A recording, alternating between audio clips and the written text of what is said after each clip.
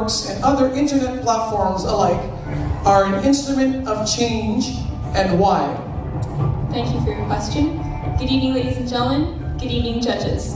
I think social media is a wonderful way to be able to create change.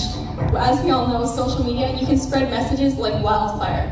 Facebook, Twitter, Instagram. If you're a politician, if you're just an individual who wants to make change, and you send your message out on social media, chances are it can be heard by thousands, if not millions of people. So I think social media, there may be some downfalls, but for the most part, it can be used for wonderful things. So, the question is, what is your stand on Canada being involved in peacekeeping missions in other countries? Bonjour tout le monde. My opinion for other countries helping Canada is that I believe that it is a good thing, because if we work as a team, I feel as though it can help out everyone in the long run, and it can create world peace and just make a difference in the world for everyone and live a better life if we all work together. Thank you. Education is a universal right, yet many Canadians cannot afford the cost of university tuition. Do you think that post-secondary education should be free in Canada? Why or why not?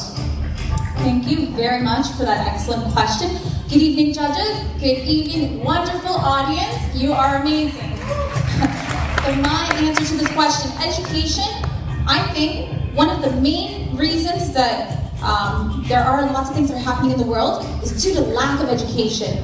Education is the #1 solution to so many problems in the world. And if we can provide that here in Canada, then we can provide solutions to all kinds. We can produce great people. So I definitely believe that education is an excellent thing to do. Sorry. Your question is, if you had to write a book, what would it be and why? Good evening, ladies and gentlemen. Good evening, judges. If I had to write a book, it would definitely be about inspiration, about respect, about integrity, compassion, and striving for excellence. The acronym for this is actually RICE, and it's something that my father taught me, and it's something that I've learned along my life path, and I would like to encourage other people about that. Those are fundamentals: respect, integrity, compassion, and striving for excellence. Thank you very much. Have a good evening.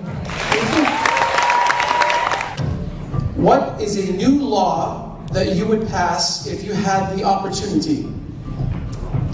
If I had the opportunity, a new law that I would pass would be,